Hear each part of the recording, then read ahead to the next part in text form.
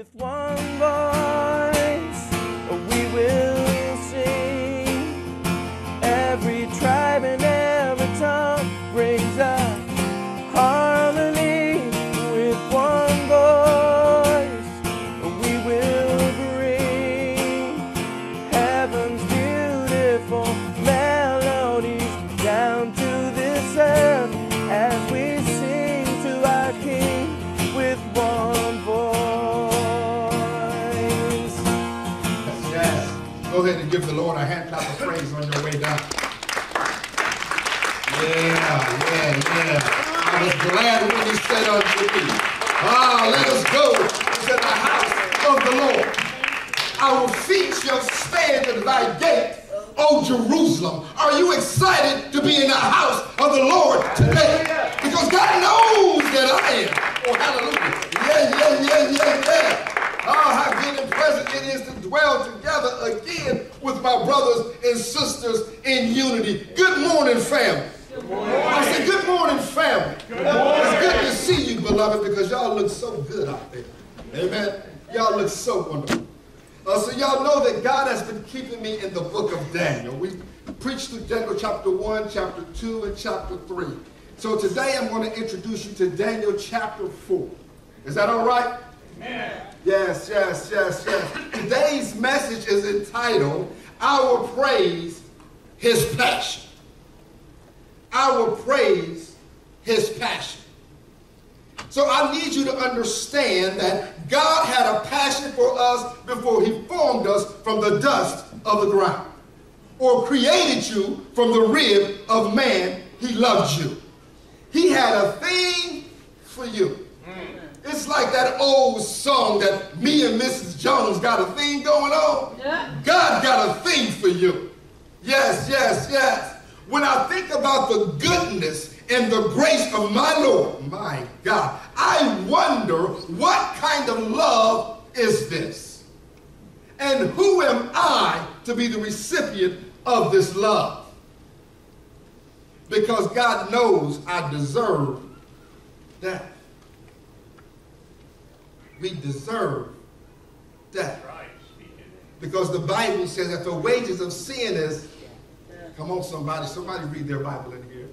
The wages of sin is, yes. But the gift of God, come on somebody, yes. Yes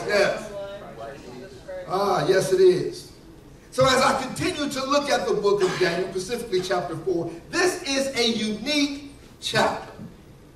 It is the testimony of a Gentile king and how God changed his heart. See, Nebuchadnezzar is a good example of a witness of the divine power and glory of God. He was at a place to where he was contemplating the greatness of God and his sovereignty. I like to refer to it as that he was coming to himself. That's right. Yeah. He was coming to himself. Have you ever been there?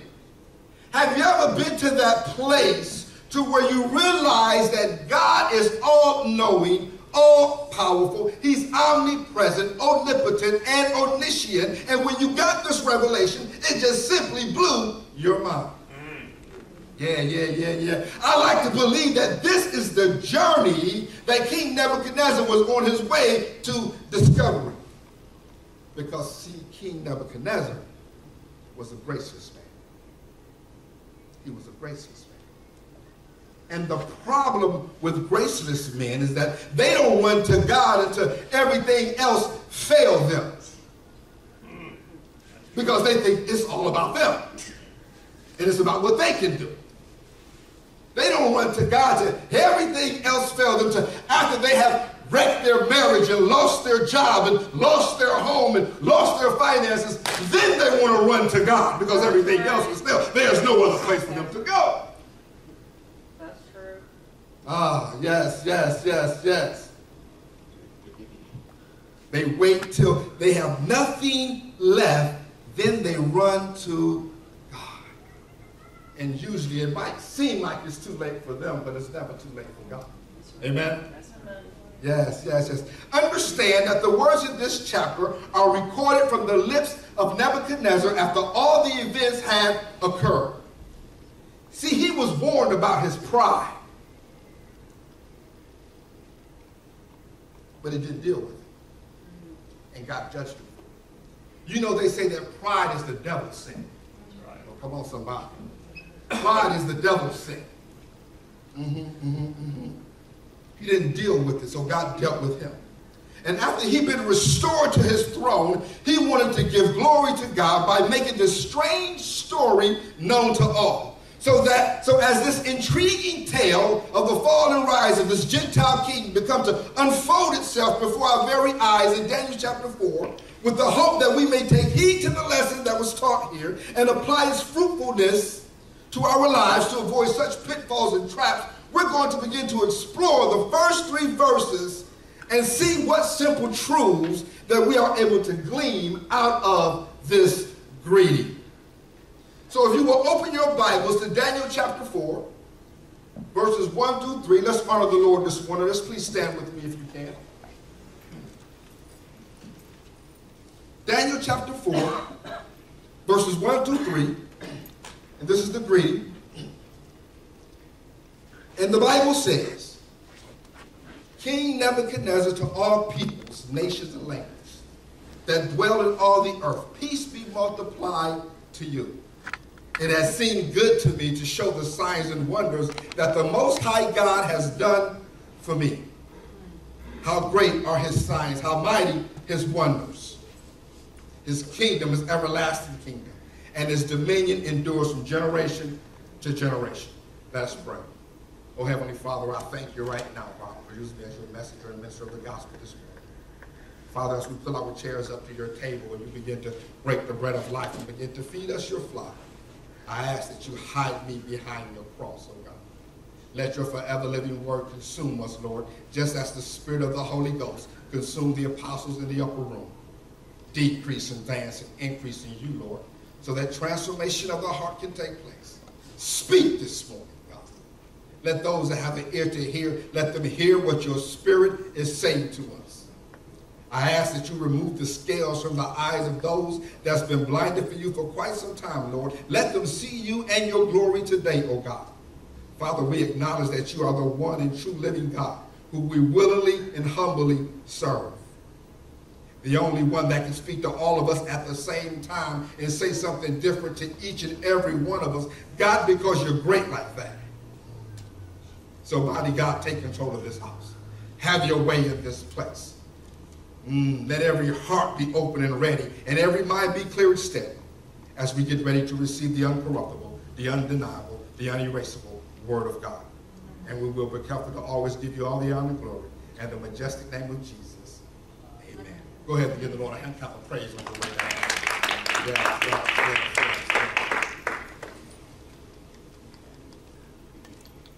So I promise you, I won't before you. I heard someone say, I won't be before you long, but I'll be before you strong. Amen. Nebuchadnezzar, after being humbled and mortified, sent out this declaration to all peoples and nations and languages that live on all the earth. So this wasn't just about the people in his kingdom, the subjects in his kingdom. This is for all the people, those that was there then and those that are to come, that they might hear this account of his own issues that he dealt with about sin. So this Gentile king was willing to open himself up concerning his deep issues of sin. Now, he didn't want to do this for public display or so the herald of that day could stand in the city square and recite his shortcomings just to be doing something. No. Because in those days, kings was his closest thing to a god that they would ever see. But he was moved. He had the unction by God. He gave strictly charges and commands that all manner of persons are to take notice of his issues of sin, that they may benefit, adhere to it, and learn from it. So the first thing I was able to glean out of this text is this. The enemy wants you to remain silent about what God is doing in your life. The enemy wants you to remain silent about what God is doing in your life. As long as you're not sharing your testimony or telling someone about the blessings of the Lord in your life, or sharing the story about Jesus and how we love him and how he loves them, you are no threat to the enemy. Why? Because you're not doing anything to expand the kingdom. And the enemy does not want the kingdom of God to be expanded. But in order for the kingdom of God to be expanded, you got to allow God to use you and open your mouth. Say that. And open your mouth and begin to speak about the greatness of this king that we serve. So you're no threat to him. If you're wondering why things have been so rosy and good and everything is great with no struggles or trials in your life, it's because you're not doing anything for the kingdom. Because I tell you as a standing testimony, when you start working for God, when you start doing things for the kingdom, the enemy is going to stand up and take notice. He's going to send his little imps after you. And they're going to try to set traps and snares to stop you from doing what God has called you to do. Are y'all hearing me this morning? See, God did not save you for you to be quiet, safe, and non-disruptive. He saves you to use his, to be deadly with his words of hope, to be lethal with his weapon of love, to be disruptive with the power of encouragement, to change your circumstances with the persistence of prayer, so you may proclaim the things that he has shown you and be a witness of the things that he's doing in your life, through your life, and to your life.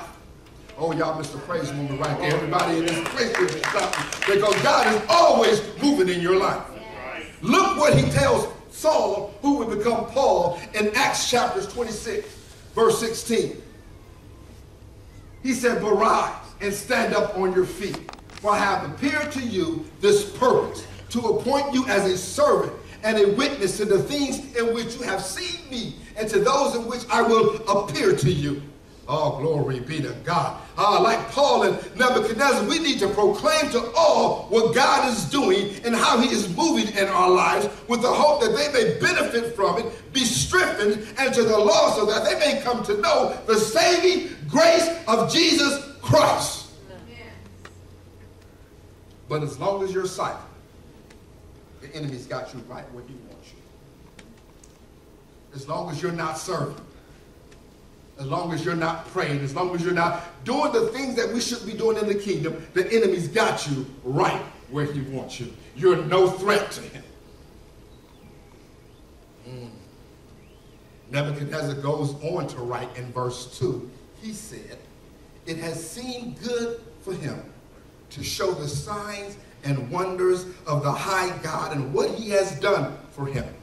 Which leads me to the next thing I was able to glean out of this Greek, is that we need to acknowledge the power of God in our life.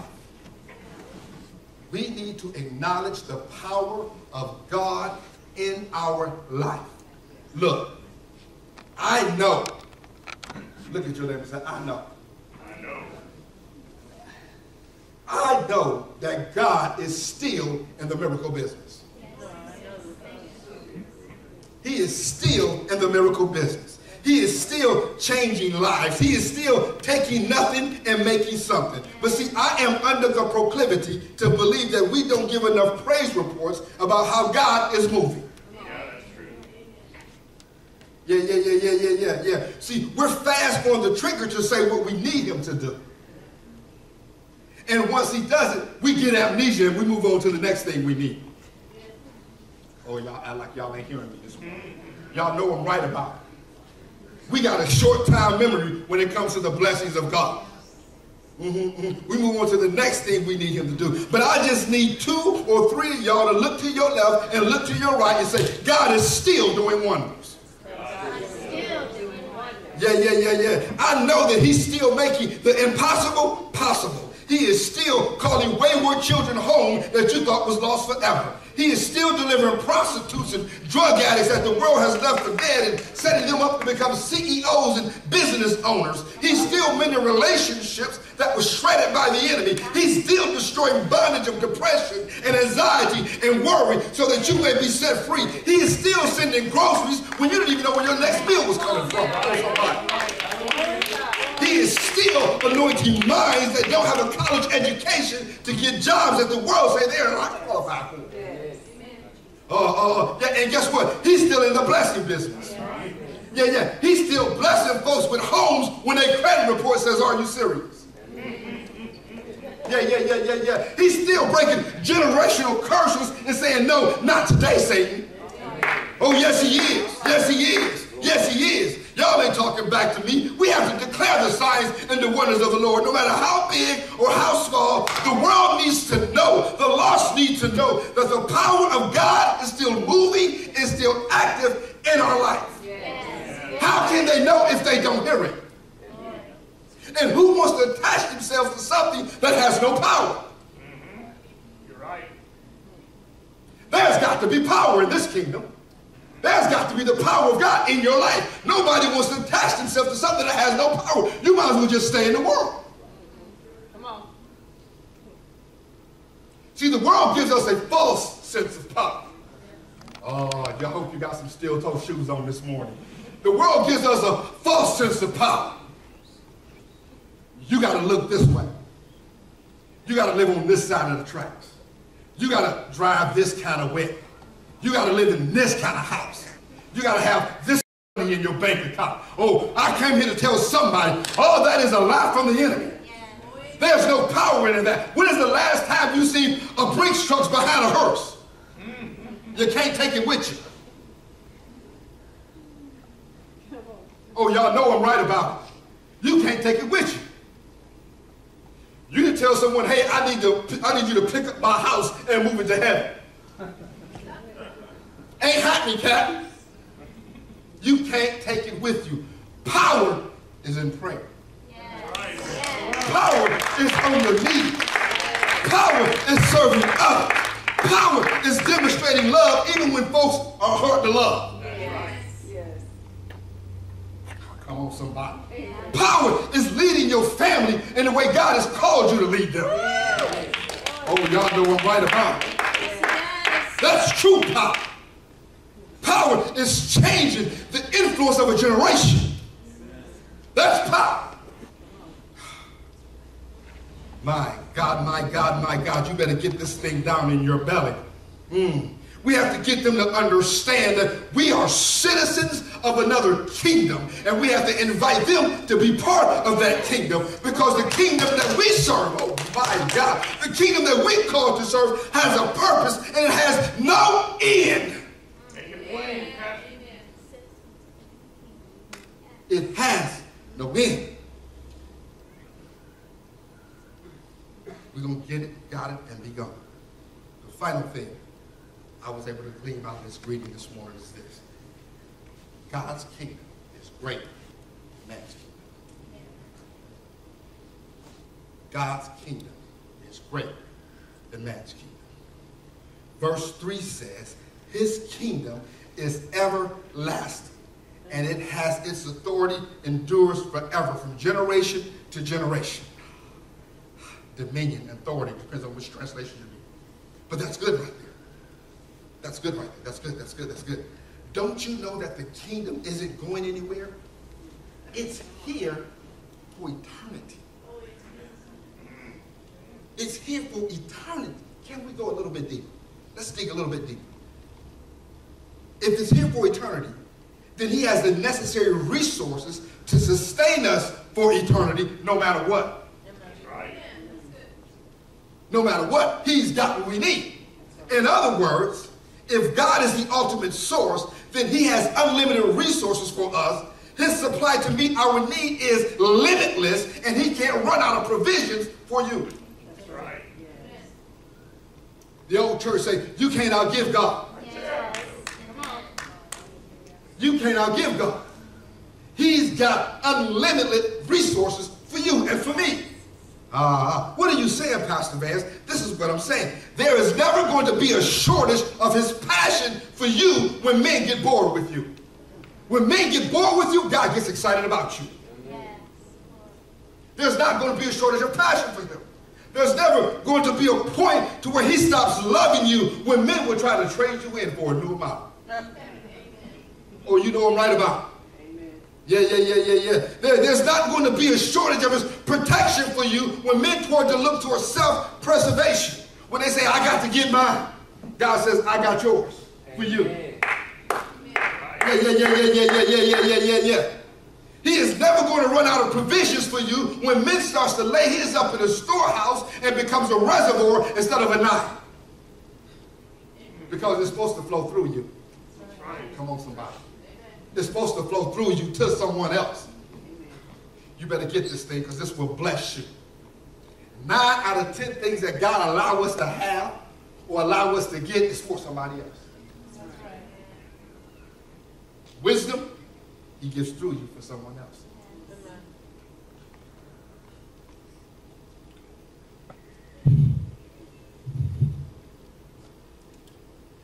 Things we go through, trials, tribulations, is for someone else.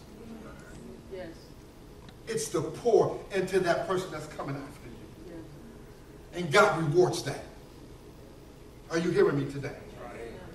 We have got to get out of this culture that say it's all about me and my house. Oh, yeah, it should be about you and your house. You and your house serving the Lord. That's what it should be about. But we have created a culture of isolation. Maybe let me try this side. We have created a culture of isolation where we're just concerned about what's in our inner circle. It doesn't matter what's going on with our neighbors over here or the folk across the street. As long as it not attached itself to my house, I'm good with it. Are you hearing me? Are y'all hearing me? Yes. It's a culture of isolation where we just keep little Johnny in a room playing video games for 9 hours a day. That's right. Then he ends up having no social skills, making bombs in the backyard, in the garage. Y'all know I'm right about it. And I didn't see it. The teacher trying to tell you, yeah, there's something going on with them. And you said, you better not say that to my child. Come on, really? Yes. I like y'all know what I'm talking about. It's going on. It's going on, and we see the results of that. Oh, but that's for a whole other sermon. We're going to come back to that. Glory be to God. He won't run out of provisions for you. Yes, because my Bible says, my God will supply every need of you according to his riches and glory in Christ Jesus. Not some of his needs, not part of your needs, but all your needs. He will supply all your needs, emotionally, relationship. Glory be to God. He told the disciples, don't take anything, just go. Amen. Don't worry about food or clothing. Yes. Just go. I got you. All your needs.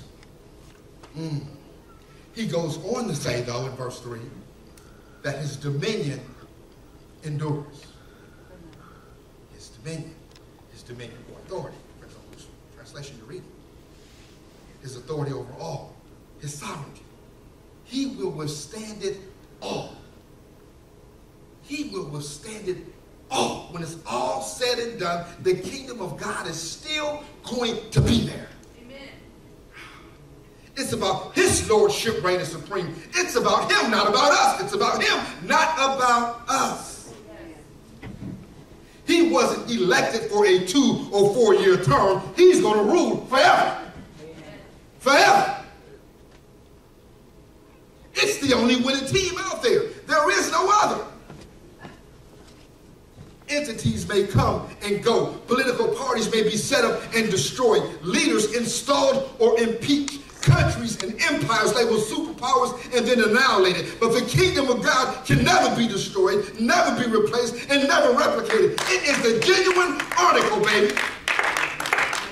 And you need to know that.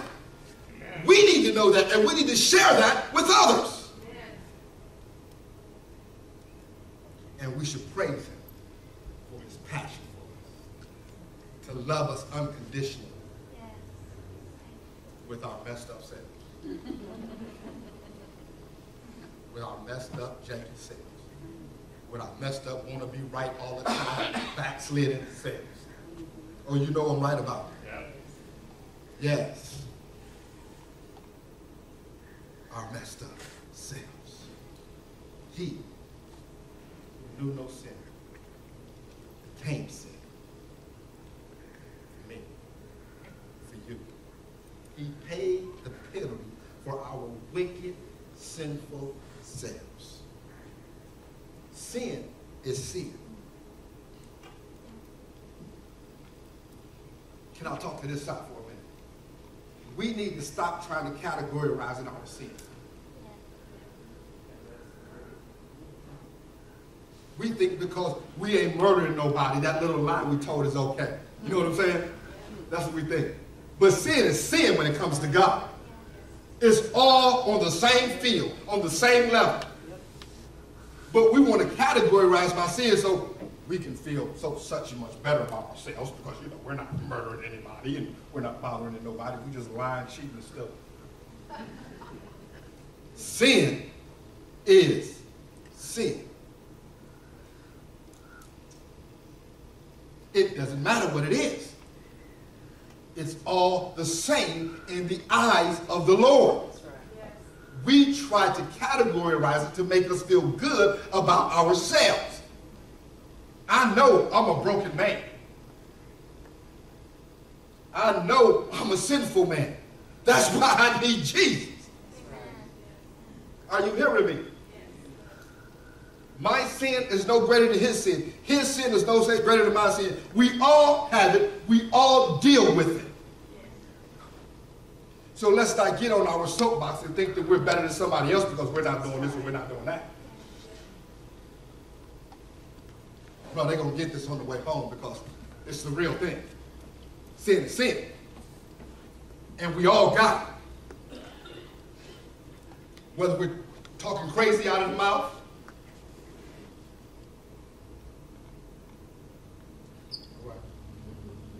it's the truth anyhow. But he who had no sin became sin, paid the penalty for our wicked, sinful selves, that we might become the righteousness of Christ. Knowing that we deserve death. We know that we deserve death. But God loved us. He had a passion for us. He had a thing for us. And he said, no, not today. I got you. My son, he'll take this. For you and for me. So as the